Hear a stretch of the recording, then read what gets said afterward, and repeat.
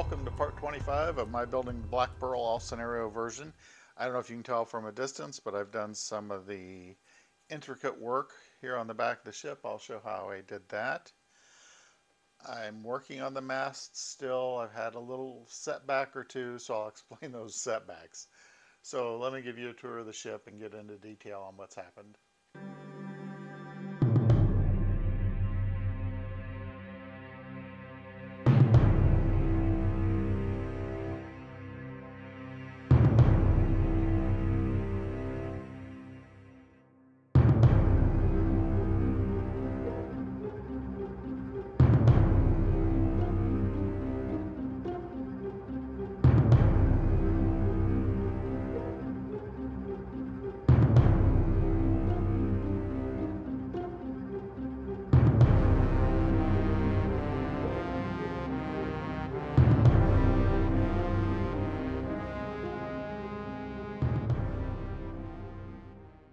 A new frustration point for me.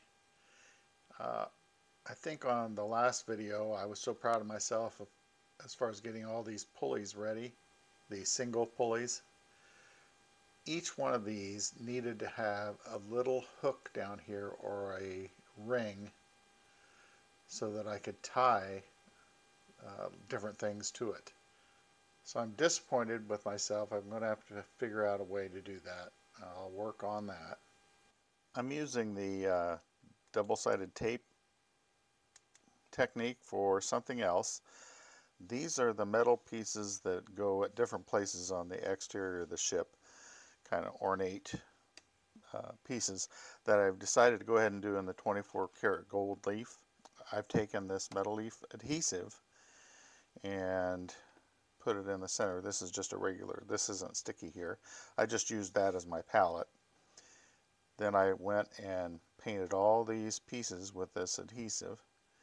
The instructions on this bottle say you let it dry 30 to 60 minutes. And then I'll be able to attach the gold leaf. So we'll see how that goes. It's been about 30 minutes. Here's my first gold leaf sheet. I've got two brushes available. This one's fairly soft. This one's a little stiffer. So if I need to push things down into the crevice, I can. I'm hoping to lift this over there.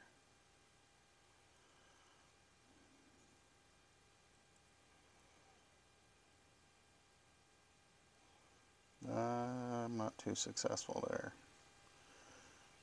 I don't know if I can open this back up. No, so we're just going to go for it.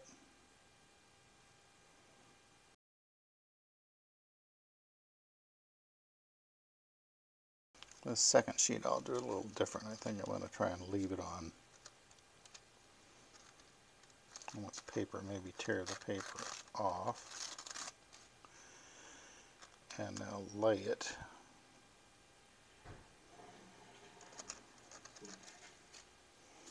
That was a little more successful.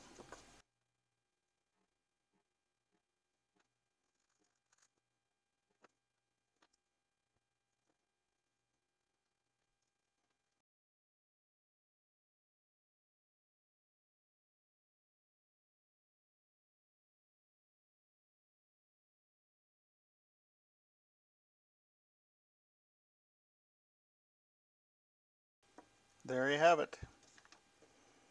And actually they're all looking pretty good, so I don't know how much actual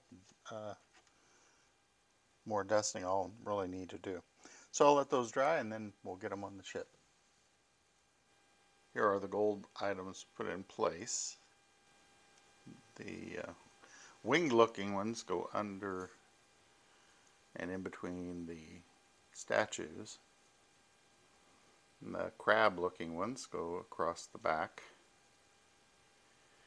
One part to be cautious of, this part here, there are two of these, and then if you swing around, these here at the back on the inside part of the ship are slightly different than these ones on the outside. So just note to self, I just got lucky and happened to put this one on properly, and that's when I noticed the subtle difference between the two. I'm happy with the looks and the elegance that it adds to the ship. Here's the finished mast work, and these are the yards for the foremast, mainmast, mizzenmast. And I finished burnishing them, and you can see the darker tones that are already built in, the little burn marks. And now I'm going to stain them. And I'm using Minwax semi-transparent red mahogany number 225. And I know it says red mahogany, and I was hoping it would have like a burgundy flavor to it. But for some reason, it still comes out kind of a brownish tone. So don't worry about the word red, because it doesn't have much red to it once the stain is on this type of wood. I'll also mention that I didn't use all of the dowels that came with the kit. I had a lot of oak dowels already that were close enough in size, and I like the oak, so I substituted those. I did use some of the dowels that came in the kit if I didn't have a similar size, and in I think one case or two, some of the medium smallish ones, I used poplar, which is something that I also had a dowel rod in. I will let this soak in for several minutes, and then I'll come back out and wipe it all off.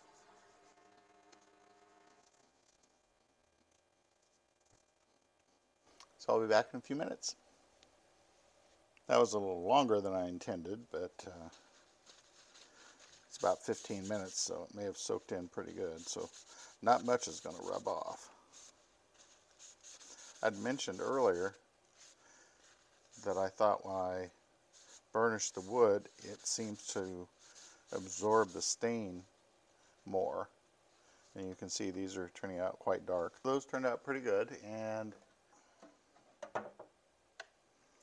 what I'll do next after these dry, probably for 24 hours, I use tung oil finish, and the reason I do that, it actually absorbs into the wood and strengthens it, as opposed to doing some sort of a varnish or polyurethane.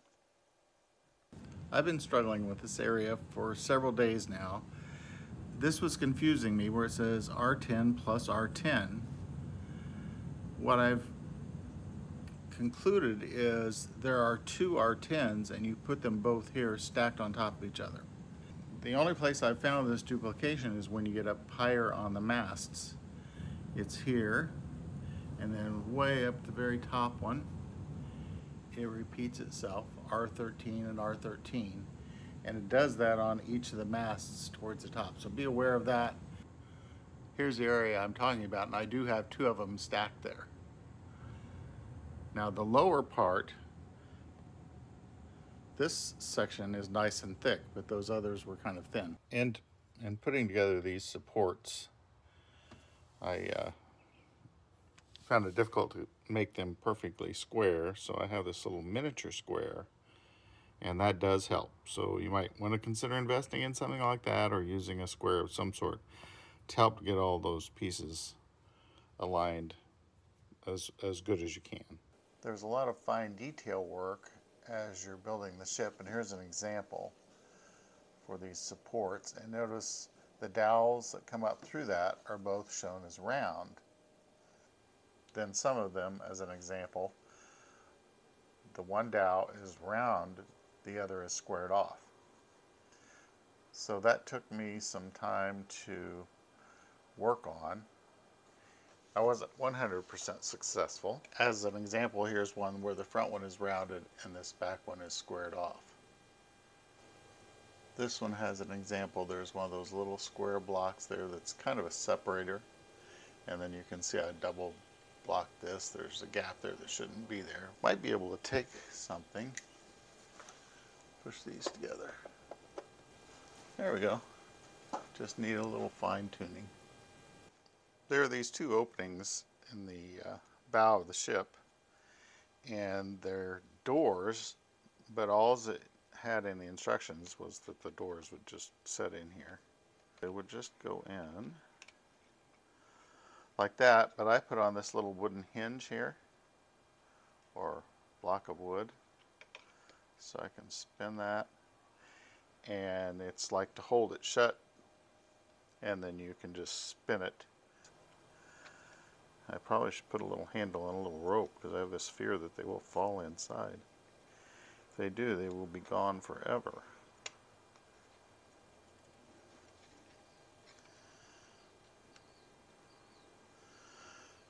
So that will pivot, and those blocks of wood will darken when I put some of the tung oil on them.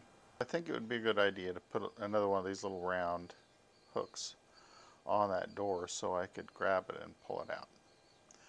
I'll decide that later. Bringing your attention to the rear of the ship at the rudder, this was quite a bit of work, and all those little round heads are actually nails. I had to trim them off so they wouldn't go all the way through. So if I had this to do over again, I think I would have done it a lot earlier in the build, because with it on the ship it was pretty difficult to do, and with all the equipment on the ship, I just think I should have done it earlier. It looks fine. I'm happy with how it turned out. I just think it was more work than it needed to be. The pivot point, or the thing that is holding the rudder to the ship, is a very old piece of copper wire that I was given by my brother-in-law, who happens to be an electrician, and that worked out really well. I could have used a small dowel rod instead, but I like the nostalgia of the very, very old piece of copper. I had just begun putting on some of the vertical parts of the rat lines and making sure I can keep them in order and alternating one side to the other. I was going to explain that when I started looking at the plans in depth. I discovered something that I think is going to stop me in my tracks. I started looking on plan 1, and you can see the rat lines are in place. There's some instructions on rat lines. But then I was thinking, aren't they going to be in the way when I try and tie off some of the lines on the inside of the ship? So that's when I looked at all the plans and realized, if you look in reverse order, starting with plan number 4, you'll notice that there are no rat lines in place. And these lines are kind of in the center of the ship, working their way from the forward part of the ship to the rear. So then I looked at plan number 3.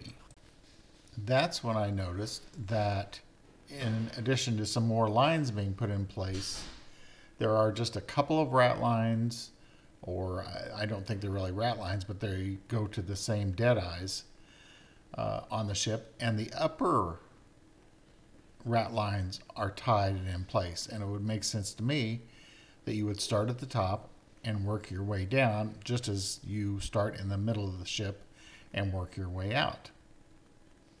So that brings me to plan 2. It shows more information on the lower part of the ship, but the upper part of the ship is not shown. It's kind of a cutaway with just the lower part of the ship, similar to plan 1. So let me bring that photo back up, and you'll see it's similar. And now it kind of makes sense. Plan 1 is where you're doing mostly rat lines, and the other lines would already be in place. So instead of working from blueprint or plan number 1, 2, 3, 4, I think it's designed to be a start in 4 and you work your way to the finish, like a count off for a launch. 4, 3, 2, 1. That's what I'm going with. I hope that makes sense to everyone, and I'll keep working. Here's a little insight if you're a relatively new builder like myself. I had mentioned several times that I was trying to pre-assemble some things, especially if I had to drill a hole somewhere and put an eyelet or something. Well, here's one that I missed, and it's not really anywhere in the instructions that I ever saw, but you're going to suspend the the yard arms off the masts, and you can see there's a rope here and then there's a pulley. But what you suspend it off of, it kind of shows it here. So I look here and there's an eyelet that goes right there. I already have my masts kind of in place, and I'm not going to pull them all out. I guess I could because they're not secured, but that just doesn't seem strong enough to me to hold in there. I mean, I can put the eye bolt in, put a little super glue on it, but that little cross member there is not that strong, especially when you get up to the upper masts. So I've been drilling into this section of a mast and putting it on there. So hopefully that helps. So you can see right up there is one of them. And this one's easier to see right here. I will use that to suspend to hold the yards up. As you get up in the mast, these little pieces of wood here are very thin and very fragile, especially way up here at the top. So, note to self for future builds, maybe decide where to put those way before you put the masts in place. That's it for part 25, and I'm a little frustrated, but I'm making progress. I wasn't observant as much as I would like to have been. I've determined that when you're building this type of a ship, it kind of assumes that you have some basic knowledge, especially on like the pulleys and things like that I don't have. I knew that the pulleys needed to have a loop on the end from a prior build, but when I started putting them together, I had forgotten. So part of it's my fault, and part of it is continuing education when it comes to building ships. This is Boiler Dan 1, where my motto is, I know a little bit about everything and a whole lot about nothing, and obviously I needed to do a little more research on this build, but I'm still learning. As always, thanks for watching.